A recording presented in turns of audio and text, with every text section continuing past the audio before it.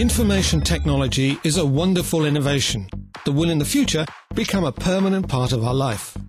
When Eric is being educated, Wendy works, Stephen shops, Eva entertains, Sandy services, or just when we exchange experiences with each other.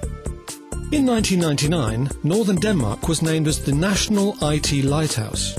In other words, a region that as quickly as possible should create and test some of the solutions that the future network society will be built on.